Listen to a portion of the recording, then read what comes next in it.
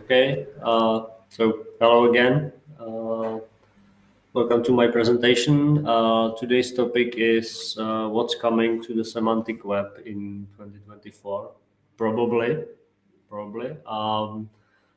It will mainly concern uh, updates to standards that are related to the semantic web, and also to some libraries that mostly those that we use in our research or work.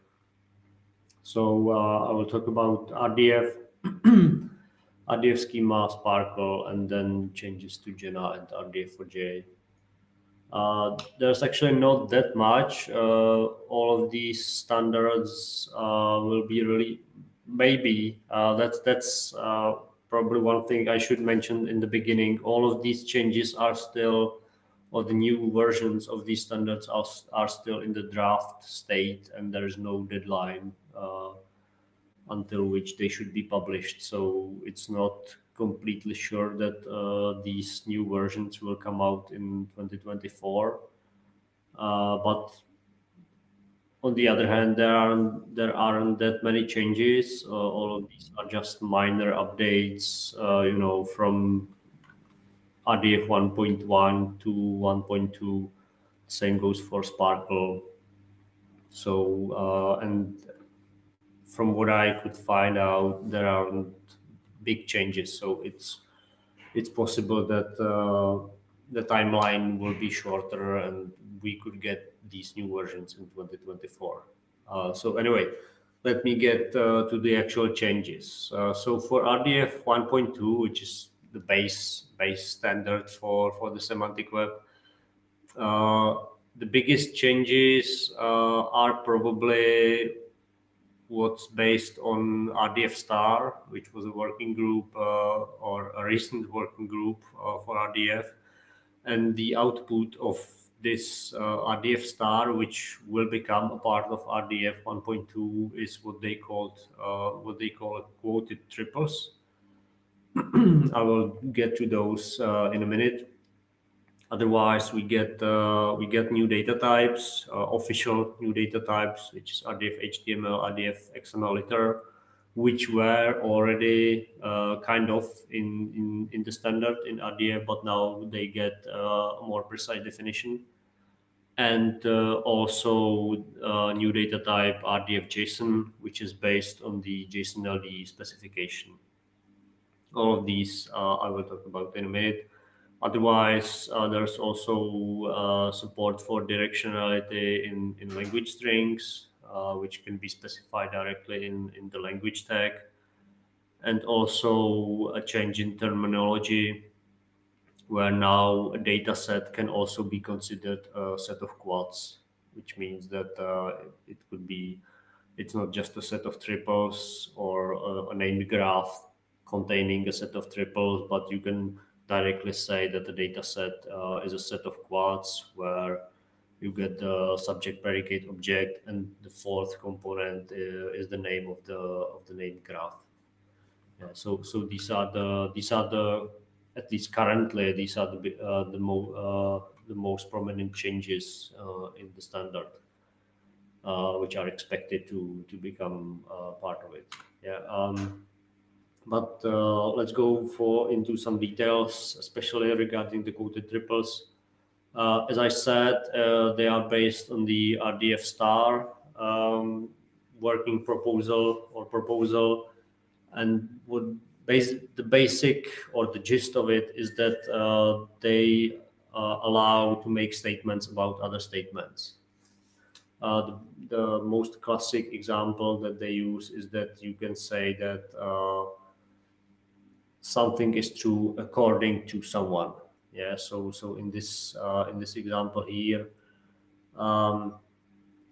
we get this. Oh no, I messed up the presentation. I'm sorry. This shouldn't be asserted triple, but a quoted triple.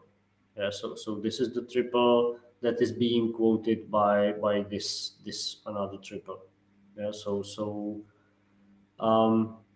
we are saying that the sky has color blue according to someone. Yeah. So this is the quoted triple. Quoted triples do not participate in inference. So what you can get is something which is shown here. Again, the notes are incorrect. I will fix that later in the presentation. So this is an asserted triple, and we can also use it as a quoted triple in the statement that according to someone, this is the statement is true. Yes. So it's an alternative to RDF verification. This is stated in the RDF star proposal, which makes sense because RDF verification never was really very well defined and it was quite cumbersome to use. This, on the other hand, looks very easy. It will be supported by all the main serializations of RDF, and because it's based on RDF star, it's already supported by Jena and RDF4J, for example, because they added the support for RDF star recently. So you can just start using it if you use these libraries, and you don't have to wait for the standard. Basically, what's in RDF star, from what I could understand, what's in RDF star will become part of RDF, the main standard. Okay.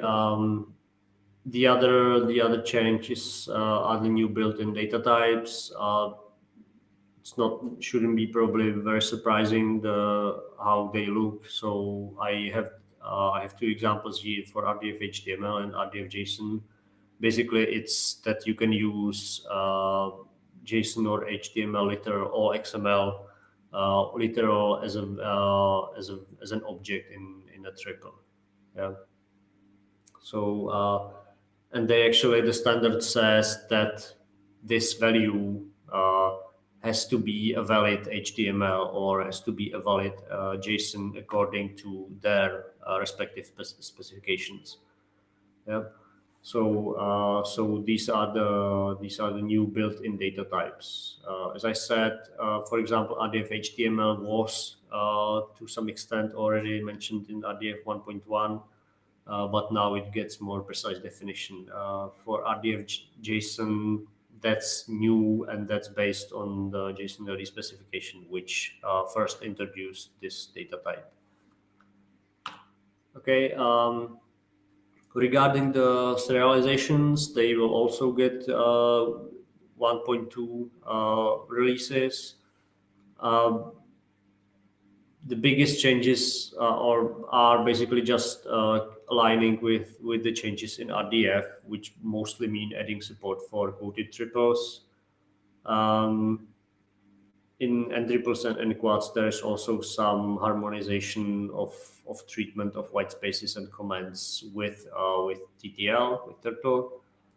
Turtle, in addition, adds something that they called annotated triples, which is basically a syntactic sugar for using quoted triples. So here's an example that you have this quoted triple, and you write the triple that is quoting it in these curly brackets and pipes. So it's just a syntactic, a different syntax for using quoted triples. Nothing really else. RDF XML doesn't have any significant changes as far as I was able to find. And Drake also doesn't have any significant changes. They just they have some changes in the terminology, some cleanup, but nothing really in the function. Okay. As far as I was able to find, nothing new is in the semantics of RDF. It's still the same, or it will be the same as it is currently. For RDF schema, they just added the RDF JSON class to the classes in the schema, nothing else. RDF HTML and RDF XML literal were already classes in RDF schema 1.1. Okay, coming hand in hand with changes to RDF are also changes to SPARQL and SPARQL update. I wasn't able to find any news for the SPARQL protocol or the JSON, XML, and CSV SPARQL results, which have also their own standards. So there's nothing new in these like auxiliary SPARQL specifications, but in SPARQL itself, there is obviously added support for the quoted strings, which can be seen in the example here. So you can either use the TTL based syntax in the double less than and greater than signs, or you can use the new functions which corresponds to the quoted strings. So one is the function called triple, which is the same as the parentheses or the less than and greater than syntax up here. So that's basically completely the same. And there are also new functions which allow you to access the particulars of the triple. So you have a function for subject, predicate, object, and also you can check that something is a triple. So these are new functions that are coming to SPARQL.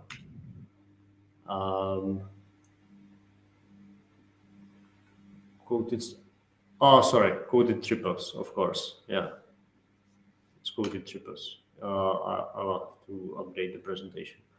Okay. Other two new functions are RDF term equal, which is basically just a formalization of the equals operator.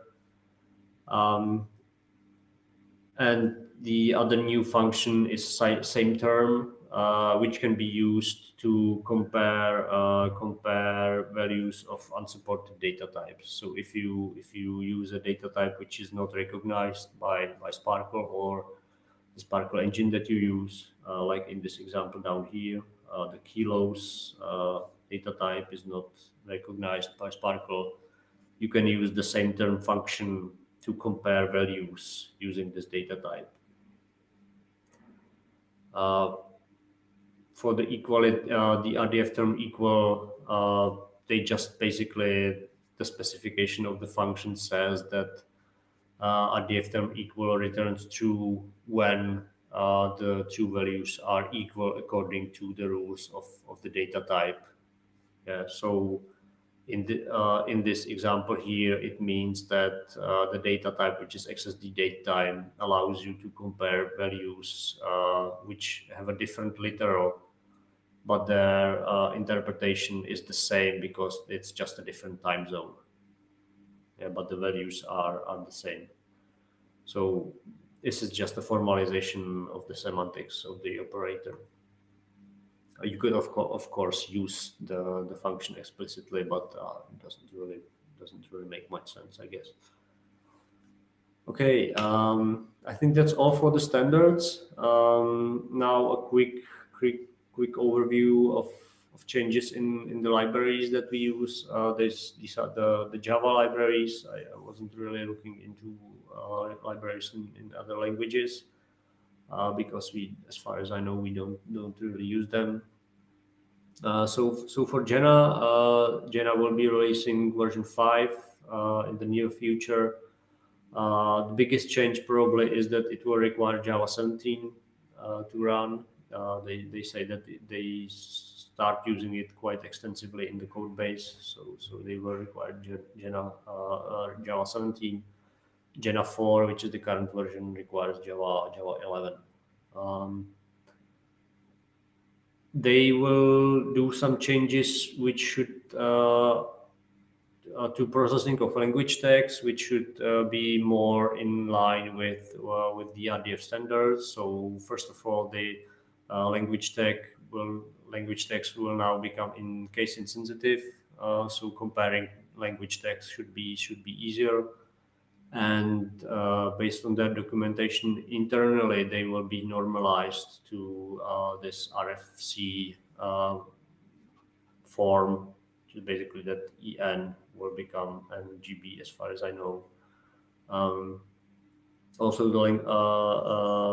the string-based direction, which is coming to RDF, can be used in the language tag or specified in the language tag after two dashes. So something like that. This means that it's English and it's left to right. It's the normal way of writing English. So this will be supported in Jena 5. Also, they will switch completely to JSON LD 1.1, and they will be using only titanium JSON LD. So, currently, in Jena 4, you can choose whether you use titanium JSON LD or the JSON LD Java. But JSON LD Java has stopped being developed. I think 1 or 2 years ago. There are no new changes, and it's still stuck at JSON LD 1.0. There are some pull requests for adding support for 1.1, but it's not being worked on anymore. So they are switching to Titanium, which supports JSON LD 1.1. Also, they are switching to the Jakarta namespaces.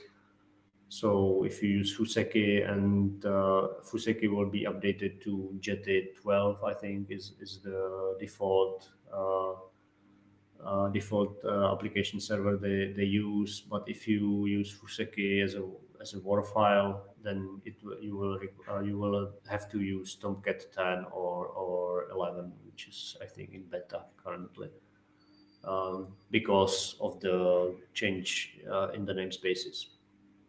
Okay, there's also a new RDF XML parser called RRX, which is, I think, more strict in the validation of the input, but also it's supposed to be much faster than the old one. And obviously, since it's a major release, there are some removals in the deprecated APIs. As far as RDF4J is concerned, they have a new vocabulary for configuration. It actually is supported already in RDF4J4, but in RDF4J5 they will drop support for the old one. So the old vocabulary is the openrdf.org config / and there are some sub vocabularies of this one. This is what you would use in the TTL file defining the configuration of a repository. So this will now be replaced by this new vocabulary IRI, which looks like this. So it's tag colon rdf4j.org 2023 colon config. So it's under one vocabulary. There is an example in the pull request, and I think even in the note to the milestone, one of the milestones that has already been released for RDF4J5. They will be also extending support for SPARQL, especially the predicates like equals and less than. They will also update to the Jakarta namespaces, and as usual, there will be removals in deprecated APIs. Most notably, the iteration interface will be replaced by the closable iteration interface, which I think the biggest change in this is that there will be fewer checked exceptions in the interface.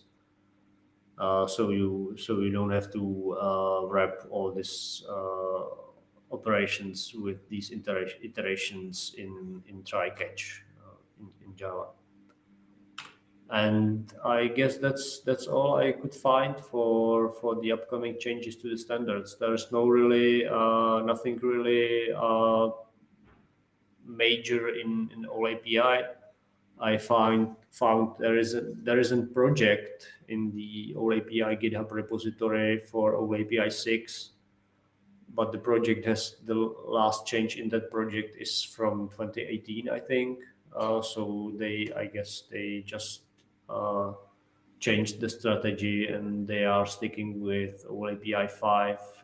They just do the changes under that. So if I remember correctly, OLAPI 5.1.20 was supporting Java 8, and 5.5.0 requires Java 11. So that was the biggest change, I think. Otherwise, I couldn't really find any big changes in that. Nothing new for JSON-LD, as far as I know. Nothing new for all or Shackle. So I think that's it for the changes, and that's all for what I wanted to tell you about today. So if you have any questions, I would try to answer. Thanks.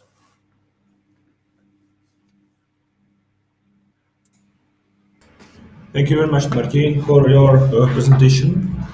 I think it was quite interesting. Do you have any questions, any of you? Yeah, thanks as well. Very, very nice. Yes, I have a lot of questions, but very little ones. Maybe, for example, go to slide where you quoted in Turtle.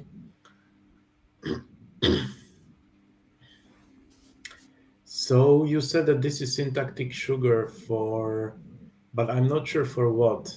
Is it for quoting, or I mean, is it for assertion and quoting, or for a quoting? I think it's just for quoting.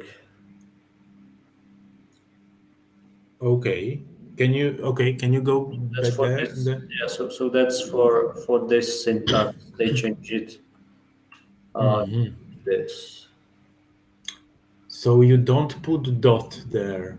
You don't. Yeah. Okay.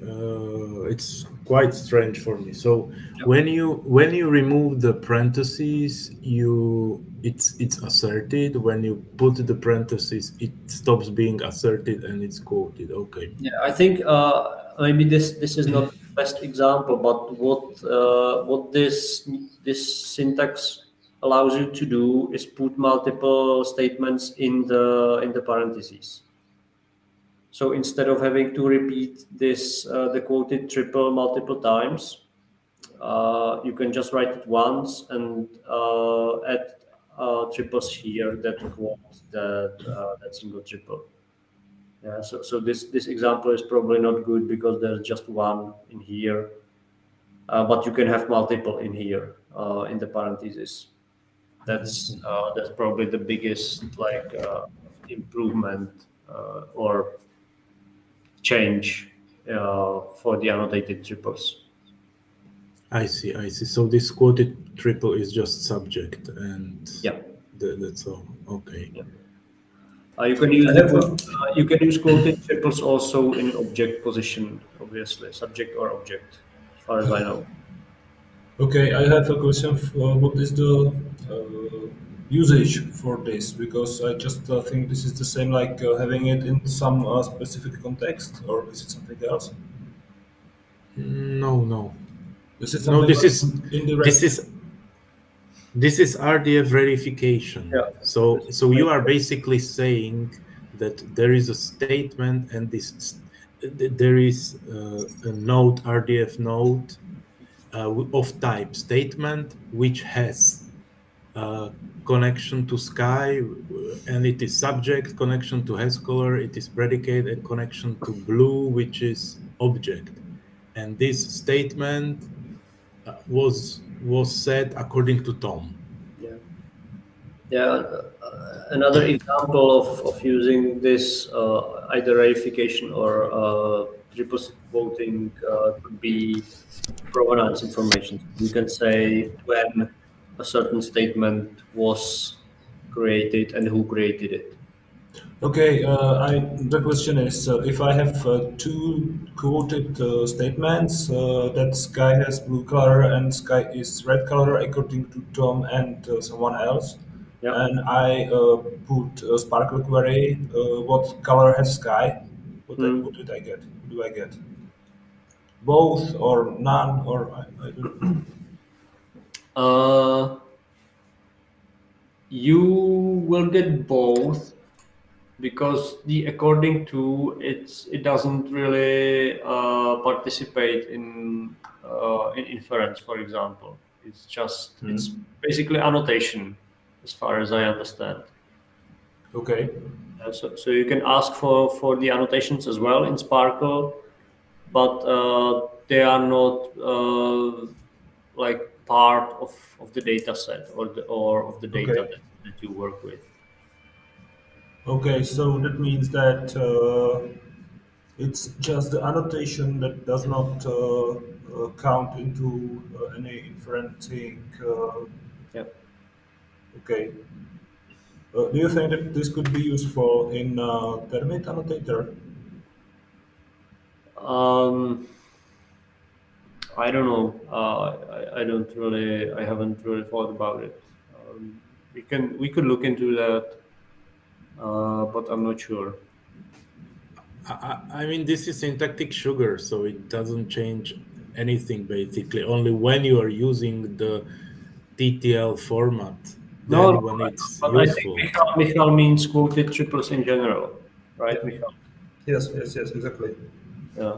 Yeah, but it is again, it is syntactic sugar, so it's nothing new. No, It's it's like, not. oh, so no, not for Termit. So we are not asking for using Termit, but in general. That's what you're asking, Michal. No, Michal No, is I was asking. asking if those quoted triples could be used in Termit annotation. Yeah. Uh, But I don't think so because the stuff that we annotate is not RDF. What we annotate is text. This text. Yeah. Or what we do with it is we transform it to HTML, or we expect it to Yeah, be HTML, but it's not RDF. So it's true. Right. I and don't think it's it would help us in annotations. still RDFA in the Termit. Yeah. Yeah. So if it supports in RDFA, maybe it could be used Yeah, that's what somewhere I was there. thinking But about. That maybe we could dig a little bit deeper, just in order to use this if we want to. But this would require to change probably uh, the resource we are annotating, the resource type. I don't think it would work because we are annotating strings, not Yes. strings. Yeah. So we are one level lower. We create RDF that is connected to string. What this allows us to do would be create RDF that is connected to other RDF. So Okay. I don't believe it would help us in the Okay. annotator Okay. Thank you. or in annotation. yeah, okay, then I would like to ask about those namespaces in RDF. I was not sure if I understood this. Yeah.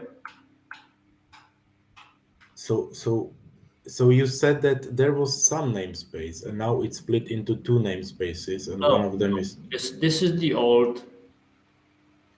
You mean this one, the yeah, yeah, vocabulary? yeah, Yeah, yeah. this is the old. The two stars here are wildcard because you have Yes. multiple sub namespaces, and Mhm. all of these are now replaced by this one. They actually, I can. What the heck is it? Is it not URL anymore or what? It is. It actually. It's a weird syntax, but it is. And they quote it in the issue. Or I don't know if it's the issue or the. Maybe it's.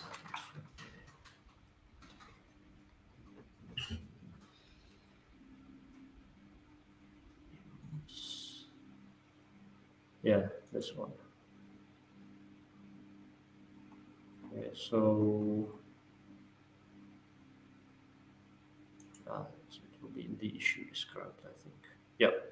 So this is the old way. So you can see that you have multiple Yeah, I remember this. Yeah. multiple namespaces for different parts of the configuration of the sale. And now it is all replaced by this shared base namespace, and you just use dot something to like define the individual configuration values. Is sale dot type is dot somehow interpreted differently than I think? They say that this is URI supported. Yeah. So basically they define a new scheme as I understand it. Yeah, and the scheme is called tag. What's weird is that they use commas in the URI, but This is really crazy to me. yeah, I don't get it. I don't get it. I don't get it at all. What's the reasoning behind doing such a thing? yeah. I guess they wanted just a single namespace for everything, and they just want use the dot to separate parts of that namespace. But how this is different from before? If I would put one namespace there, I still don't get it. But I guess it doesn't matter. Is there a specification for this new? It must be right for this new URL. So Martin, if I would change this prefix config and I would write HTTP / something config, how this would change it? Something would not work, or Yeah, it wouldn't work because okay, this is what I don't understand. So yeah, okay, you have to use this namespace. Yeah, I know, but is it interpreted in some way together with this dot? Yeah, you have to. The values have to match. So the value is this, and this is edit, like normal prefix usage. So you get this as the as the namespace, and this is the local value, basic local name. And if you don't use it correctly, don't use the correct prefix and don't use the correct names, then RDF4J will not be able to interpret the configuration. Okay. Yopa actually does support this new configuration already because, as I said, it's already added in RDF4J4. What they are going to do is just stop supporting the old configuration and just use the new one. But they already support the new one as well. They just want to remove support for the old one. I also have some question about the support for these new features. I'm interested in GraphDB and those RTF 1.2. So, do you know something about the planned support for GraphDB? I don't, but GraphDB usually sticks with RDF4J. They just are, I don't know, maybe one or two versions behind because they want to have obviously a stable and tested version of RDF4J. So as soon as RDF4J does support the new RDF features, they will support it very quickly as well, I think. But as far as I know, as I said, the quoted triples, that's basically RDF star, and RDF4J already supports RDF star. So GraphDB as well should support RDF star. Yeah, I think that GraphDB have some implementations that are over the standards, and maybe something from those implementations are now implemented back into RDF4J or something like that. Is it possible to? I don't think that happens. They usually add their own stuff, which is the Yeah. commercial part of. They have some extensions definitely, and I They do think have the that's something. extensions, but they put it. They don't put them back into RDF4J. Yeah. Like I just if they have the feeling, no, I'm not really yeah. sure about that, but I have the feeling that something from the RDF 1.2 you have showed us is already implemented as the extension in GraphDB. I'm not really sure, but I think it's maybe possible. Well, that's probably RDF star, and that's based on RDF4J's support for Okay, RDF star. okay. Yeah, I think that's it. Yeah. Yeah, yeah. Okay. I mean, they do contribute to RDF4J, but I don't think it's in the way that they backport something from GraphDB to RDF4J. They just if they see something that they believe is useful, or if they find some issue, they just directly implement Yeah, it. I just think that some features are just the logical consequences of something, and Yeah, this is the only way where you can go if you want to enhance it somehow. So maybe it was enhanced in GraphDB already, and now it's getting back to the standard. I'm not really sure they are doing it the same way, but they are doing the support for the same features. yeah, Probably. yeah. That's very likely. And as I said, these quoted triples, they are based on RDF star, and there was a working group for that. And just instead of doing a new standard, they are just taking it and adding it to the base RDF standard. That's my Yeah, understanding of RDF star and the quoted triples. perfect. Thanks. Any other questions on Martin? Well, I have some, but let's ask two more. And so I just want to know.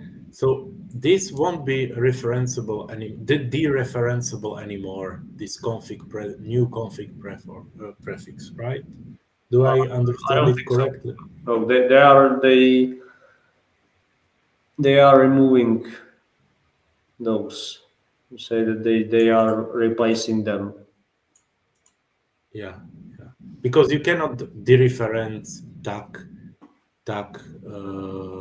semicolon. I mean, But yeah. you can't use this one either because they don't control the open RDF domain. So it Okay, makes no sense referencing it. okay, okay. And this is apparently is a valid URI. It may not be a URL, but it's a URI. And I, that's I, I don't get it at all why this is happening. This is like so strange to me. uh, But okay, I understand. Okay. So yeah, maybe I'll ask about what is there need for Yopa to support something like, I don't know, those literals of HTML JSON? Will you need to implement it somehow, or is it to some extent supported now? I believe maybe it is or not. Yeah. well, you can. It's basically a string. So you just the field would be a string, and you just specify the data type. I don't see any necessity to Mhm. specify Only it. validation could be useful. Yeah, Which but like okay. you can validate it using other libraries, existing libraries. So I don't see any need to do that. Okay, and only the last thing. So the JSON tag really means JSON and not JSON LD, right? Well, JSON LD is JSON, so I they, know. they So just that's why I'm asking. yeah, So, no they want it's really JSON. They just okay, want to be more generic. So okay, it's as long as it's valid JSON, yep, okay, they are content. okay. Thanks.